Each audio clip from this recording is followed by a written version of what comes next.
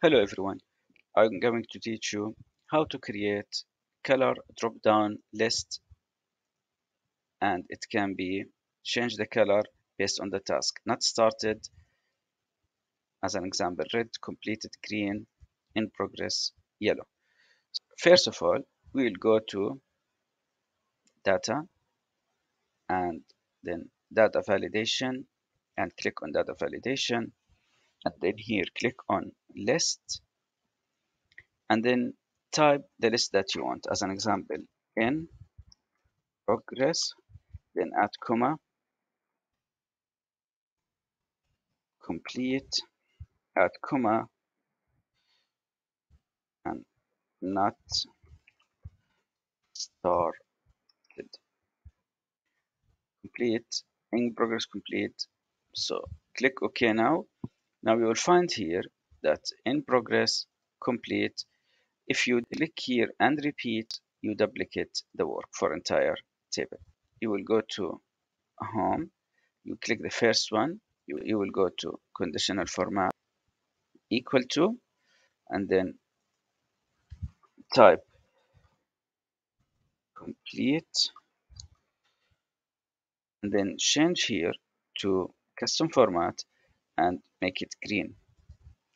So now, so this is okay. You want to change to the second one, in progress, click on in progress, repeat, conditional and equal to, and type in progress, and then choose here custom format and select yellow and click OK, and then go to not started and again conditional equal to, click not started and go again to custom format and then red and click OK. So now if you change it to in progress or complete, it will become correct. So drag this entire table.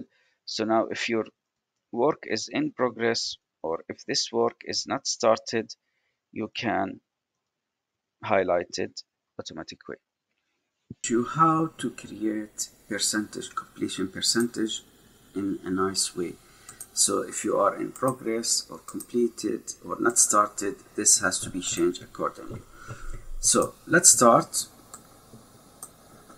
Highlight and go to home and then conditional format and new role, and then here in the new role you will go to data bar and then change automatic to number and start with 0, and change the other automatic with number and change it to 1, and then change the color.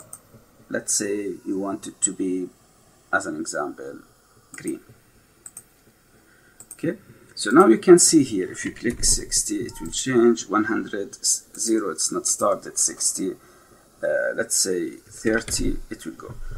You can enhance this view by go to column scale and data bar and then change whatever you want from these ones. As an example, data bar, I will change the yellow one, so you can change it, or as an example, highlight again, conditional data bar and change this.